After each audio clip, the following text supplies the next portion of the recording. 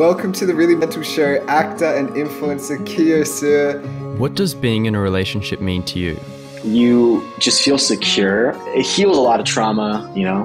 I'm of the belief that relationships are all about compromise. You're never gonna find someone that's like perfect in every single thing, but compromise is not an excuse to turn a blind eye to things. If you're giving up a lot of your morals, that's where it becomes healthy.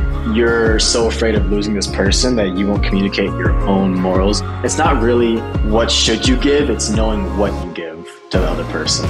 If you're not sure what it is you're like giving the other person in a relationship, I don't think you should be in a relationship. If you don't know what you bring to the table, how can you expect them to bring anything? You can't expect anything out of someone else if you don't know what they expect of you.